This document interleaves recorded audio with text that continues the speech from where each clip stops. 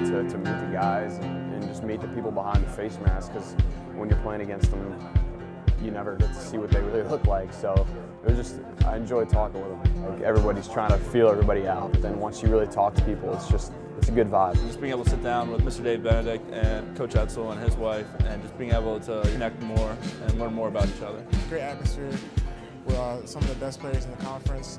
You see some of the guys that you're going to be playing against. It's just a good experience.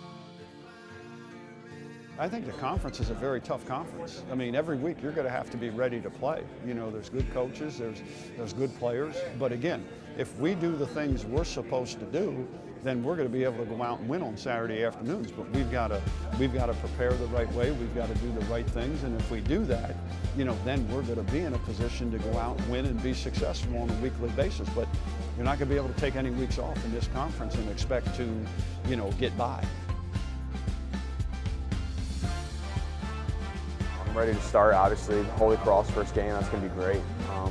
But, you know, just taking it day by day and just focusing on myself and the team and just how to get better. Going into campus, what I'm looking to do is integrate, you know, all the new kids to see if those are guys that can end up, you know, helping us in some capacity, you know, during the year. The most important ranking is the one that you finish with, but if anything, it's more fuel to my fire. I try to be a player that plays with a chip on his shoulder, so I'm just real excited to play with my teammates. The obstacle we got to face is eliminate the mistakes that we inflict on ourselves, and you know, and once we do that, get over the hump and not being ourselves, we can focus on first game at Holy Cross.